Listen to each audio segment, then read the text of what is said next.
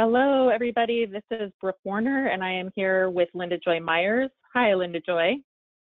Hi, Brooke. Hi, everyone. Welcome to our discussion about inheritance.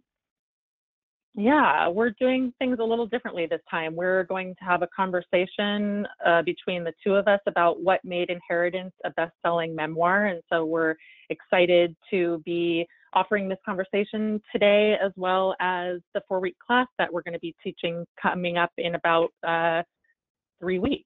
So here we go, Linda Joy. I can't wait to talk about this class with you and this book with you because of how much we both admire Dani Shapiro and how much we both adored this book.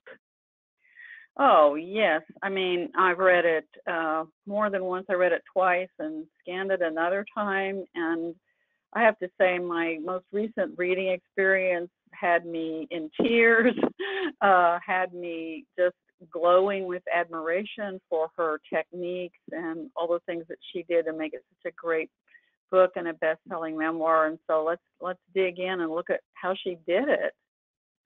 Perfect. Yes. And before we get started, we have a little quote here from Dani, and this is from her book, where she writes, "I tell my students who are concerned with the question of betrayal that when it comes to memoir, there is no such thing as absolute truth, only the truth that is singularly their own."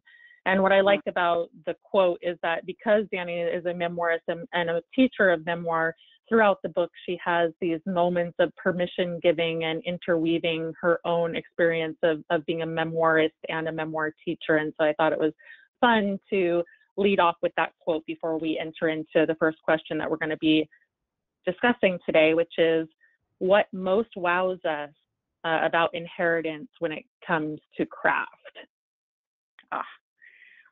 Well, would you like me to start? Yeah, why don't you start? Okay, all right. So I was wowed many times. I have to say that, and we're going to dig into some of the things I'm going to mention too, and even further in this discussion. But I was wowed by her structure, how she laid things out, how she used scenes to paint a picture. If you want to learn how to paint a picture with scenes and description in a grounded way, that just, it pulled me in. I felt like I was watching the movie of what she was writing about. You know, it was so and strong. we often teach that in our class too, right? I mean, our longer class, we have that part that's called How to Write Your Memoir Like a Movie, and so she's doing exactly that. Right. And then you know, obviously, I think another element of craft can be the research that she did, and so there was so much of that woven in, of course, which we'll get into more, of course, as we teach the course, and then the way that you and I teach about takeaway and reaching out to the reader, and so there were many times that she was reaching out to us. And we'll talk more about that universality in a few minutes. Yeah, I agree with you. I thought that one of the things that wowed me the most was the deep resonance that I felt with every aspect of her story. That we talk a lot about this notion that your story is your own, and it's also not necessarily unique. And what I like about Dani is that she has this very unique story, right? I mean, although it's becoming more and more common that people are finding out that they're not exactly who they thought they were because of DNA tests, but she could have written this story as a very, you know, I'm special kind of story. Like, can you believe this? And she does weave aspects of, like, you know, the uncovering of her story. But what she is amazing at doing is giving you, the reader, the opportunity to feel her story with her, to find the points of intersection and connection. And for me, that's really what makes this story such a success. I mean, I think it would have been a successful anyway, because there's a sort of almost like a voyeuristic aspect to, oh my gosh, I can't believe this story.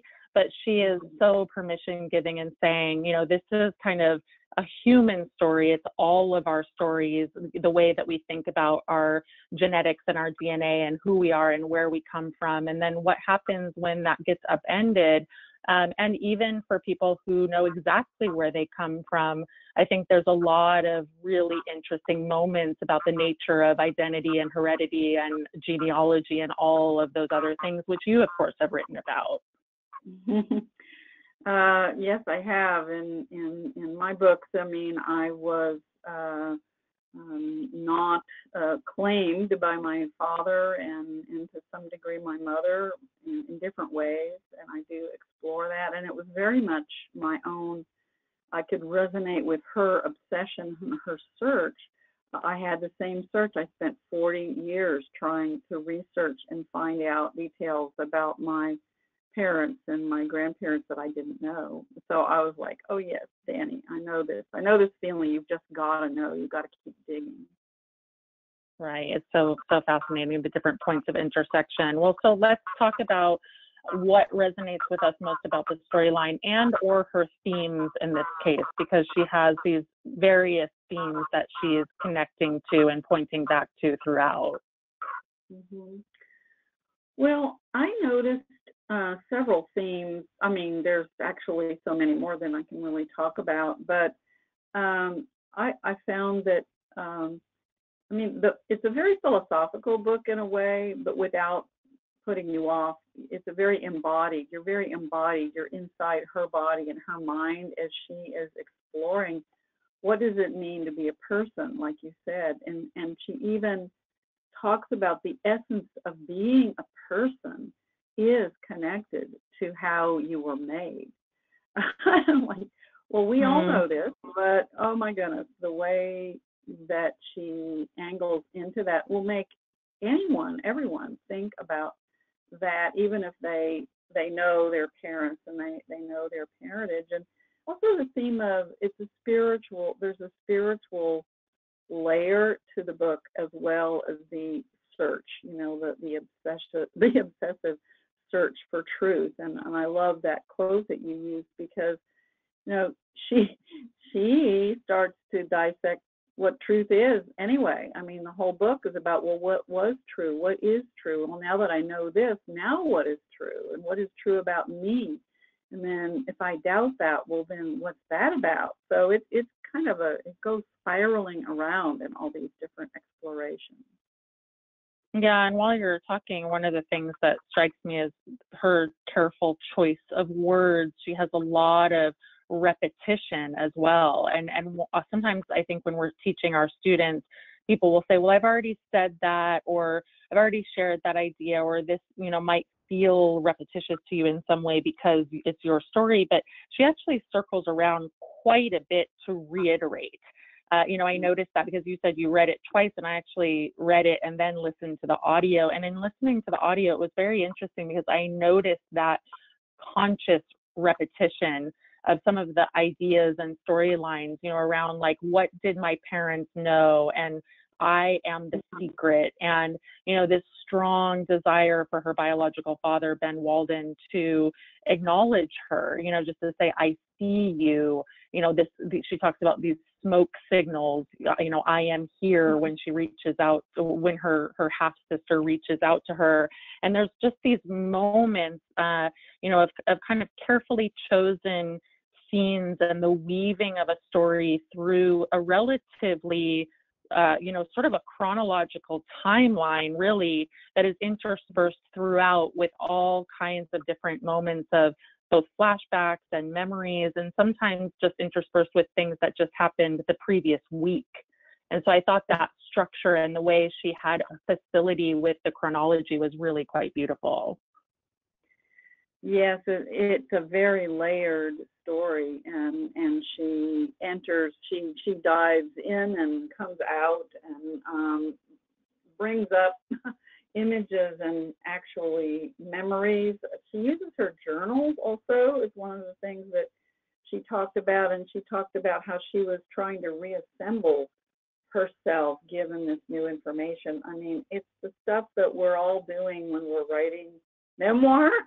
We're assembling, reassembling, disassembling, taking that mirror and putting it at different angles. I mean, she did it all. Yeah. Definitely. So let's talk about Dani's narration, what we think about where she is in time, I mean, I just seeded that a bit. You know, she enters into the story at age 54.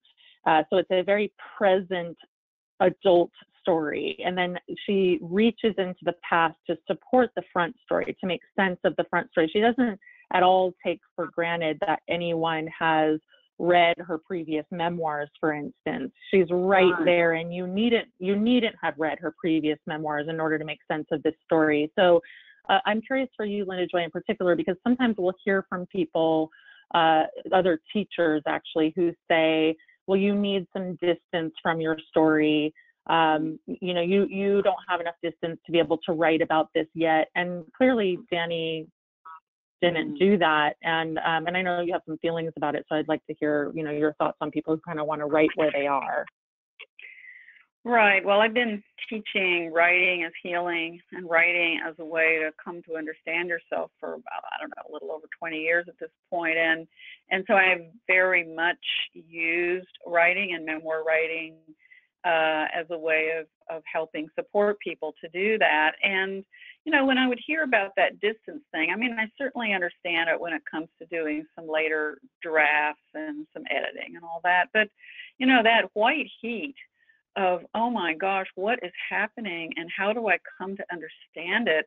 I mean, you have her looking into a mirror in chapter 1, trying to understand who she is, which I thought was such a beautiful beginning. And immediately in the next chapter, her husband's running up the stairs with some news about her DNA. And at that moment, you know, the pedal is to the metal. I mean, she is, you know, shocked. She is, you know, motivated to find out what is going on. And what we see, and she said that she wrote everything down she was going through while she was going through it, and that this story is essentially that. I mean, she obviously had it edited, and she added layers perhaps, but you can feel the heat of the need and the desire to explore herself and to understand herself more, even in the throes of just feeling like, she said, disassembled. You know, who am I? I mean, I think it's one of the engines of this book is this desperation to understand, and the pain that she was feeling. She was in pain when she was writing it, you can tell. Oh, absolutely. I mean, and also this pain of trying to understand, what did her parents know? What did her parents deny? You know, that felt like as much a pain, you know, this deep quest to really sort out for herself especially what did my dad know, you know, the father who raised her. And one of the things I really admired about the narration is how she follows this continuous line, you know, especially in the moment she finds out about the DNA test and moving forward over the course of the next days and weeks, she keeps circling back around to it. You know, it has this very strong through line, but she departs from her story, that front story, with such ease. And one of the things that I hope people will do if they haven't read it, or they go back and read it, is track the front story. You know, look at the way that she circles back around, you know, look at the way that she really stays in that, you know, point A to point B story, and then how she transitions so seamlessly into these other past moments. And like I said, some of those past moments are the day before. You know, some of those past moments are a month earlier. Some of those past moments are when she's a toddler. And I found her ease with time so inspiring, because I just see the ways that our students sometimes feel very confined. And so I want to encourage people to take a look at that seamlessness. It's really inspiring. Yeah, she makes it look easy. And she certainly does. But she's, of course, an experienced writer, and this is why we teach these best-selling courses, is that we can learn. I know there's a debate out on the internet right now, and it's a debate. It's debated over and over again. Can you teach writing? Yes. Brooke and I are like, yes, you can teach writing. Of course you can. Yes. Yes, right. So, and we can learn from these amazing books, and that's what's so beautiful about it is we're being touched in the heart by the story and also inspired by the craft. Absolutely. And that leads us to the next slide, which is about her subtitle, A Memoir of Genealogy, Paternity, and Love. And we often talk about the notion that a subtitle does the heavy lifting. A subtitle tells you what the story is about. Now, of course, she could have gone with many other things. There were secrets. There was other, big themes that she might have addressed here, but she went with genealogy, paternity, and love. And I was just curious, I mean, this maybe touches into theme, THEME a bit, but how do you think that her organizing principle, kind of does organize around these themes or these ideas that she presents in her subtitle? Well, she totally touches in on all of them. I mean, genealogy from the next chapter, the first chapter after the mirror moment, starts with the DNA test, and it goes through personally around genealogy and universally in that this is how it works, and that she gives percentages of how to translate a DNA test. She has research on genealogy. She has research on artificial insemination and paternity, and what does it mean? What kind of father is a father who's your biological father who you don't know, but then you had a father that raised you, and she did, but the complications of all that, and what does that mean, and also they have a son, and so it connects generationally with their family. And love, I noted that at the end of she has 4 parts to her book. The end of part 2 and 3, for sure, the last word is love.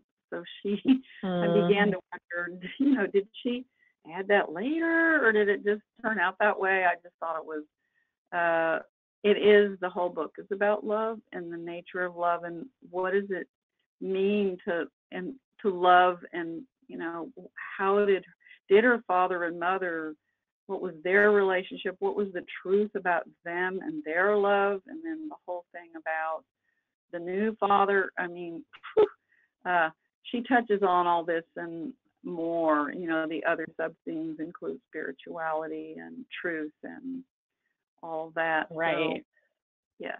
And one of the things I love is she searches out the different spiritual gurus to make sense of her experiences, the various people along the way who say, you can choose how you handle this. You can choose to look at it as a deficit or as a gift. You can see yourself as flawed, or you can see this as adding to the experience of who you are. And she kept circling back to that notion, of expansion rather than this somehow making her less than or diminishing her. And I thought it was very generous, because for anyone else who has a similar situation, whether they're finding out something about their own lineage that was not what they thought it would be, or all these many, many people in the world who are donor conceived, I thought she was kind of reaching out to everybody and saying, we have a choice as to how we want to live with this reality in our lives. Yes, and that's part of that universal message, and it's her personal struggle, and that's another way that she reaches out to all of us. Well, and let's talk about that then. Right. So let's talk about the universal, because we're ending on this appropriately. These moments of universal takeaway and connection, which you and I, Linda Joy, always teach in our classes. I mean, we teach that the takeaway is the heart, and Dani is already so good at this particular way of writing. She's excels at takeaway and connecting to the reader. I already talked about it a little bit, this way that she makes her story universal and resonant. And so what was, the thing, or one of the things for you that just felt particularly resonant or personal? Well, it was, who are you? And how are you a person, and how do you know yourself to be a person when you don't know exactly who you are or where you came from? And like I said earlier, that's a theme in my life. If somebody says, well, you're not mine, but everybody else says, well, yes, you were, but it feels a little bit like the denial or the absence of being claimed, or having the story about who you are be accurate, or be true. What is truth? It brings up truth. I mean, I found myself weeping at certain parts of this book. I was so surprised. I had to stop reading it for a little while, and I went, okay, now I've been through my stuff many times.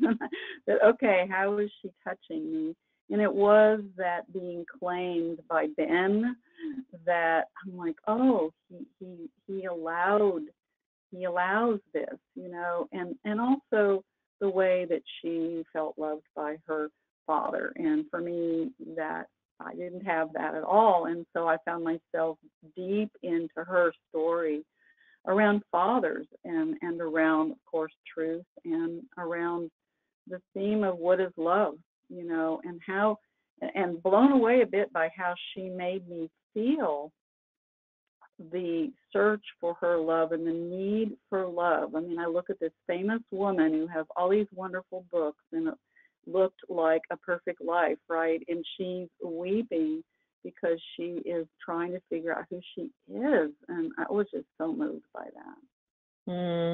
Yeah, that's so interesting, because that's so true. She has that moment of just saying, I've always been outside. I've never belonged. I've always felt like something was wrong with me. And I think that's such a common experience. And then people do sometimes come to Memoir exactly to make sense of that, right? So I love that as well. And then, excuse me, go ahead. Oh, no, go ahead. Say what you're going to say. Tack on. We work with people who do come to us with stories like that. Well, I'm not sure what the truth is, and this is my pain. This is my particular pain. And, so we're a little bit, I don't know, I don't want to say midwives, but we are, by the bedside kind of at times of the memoir writer, holding their hand saying, okay, you can, it's all right. It's in there. Your need and your desire to write this and to explore this subject is important, and we're here with you.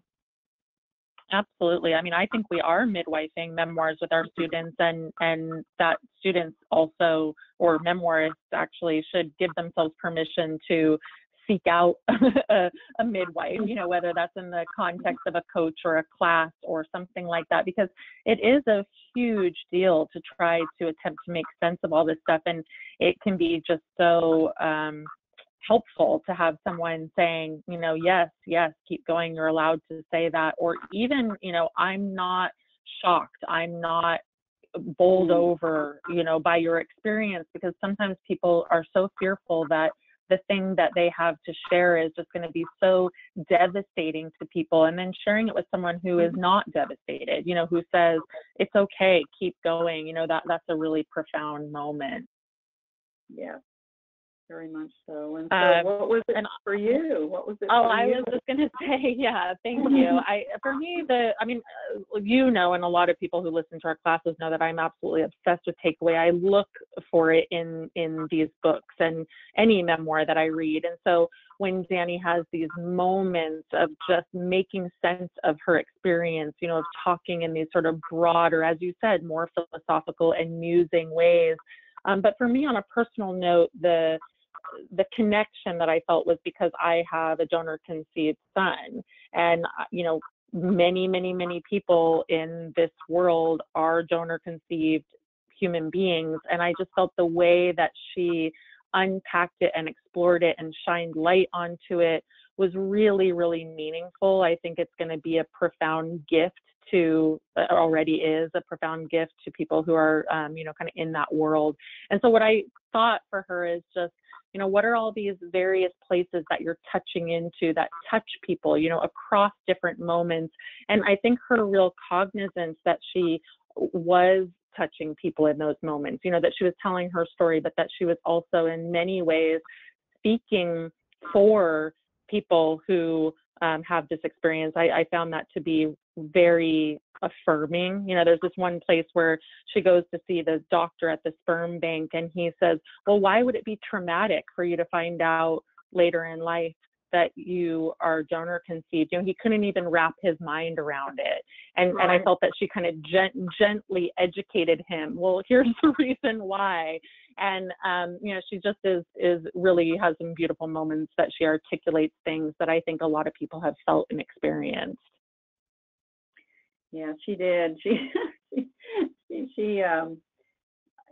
had a lot to say from her personal connection as she did the research, and some people resonated, and some of the scientific types are like, this is just science, and no, we're human. Exactly. There are souls, many souls that this is going to touch.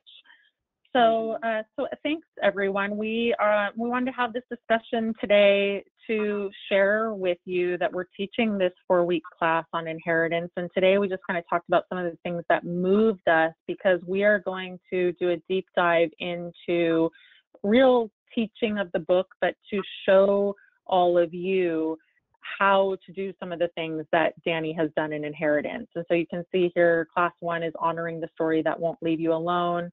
Class 2 is harnessing self-understanding.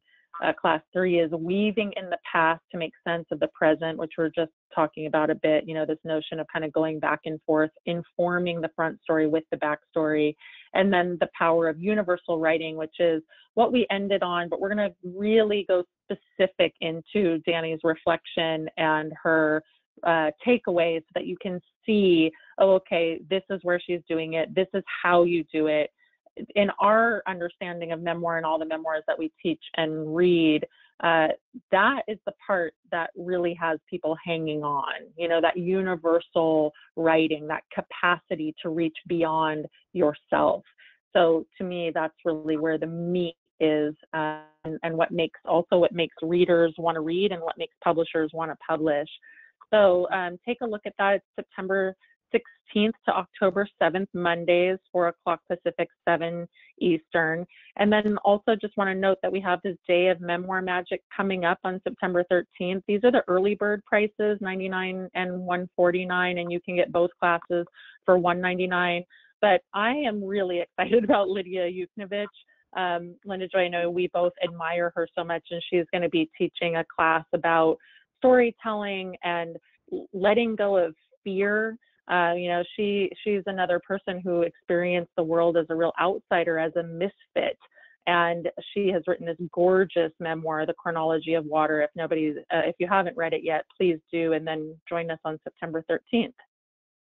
And all these classes are recorded, and so you can, if you can't join us on the date, if you sign up, you get everything. So please let us support you in your memoir journey.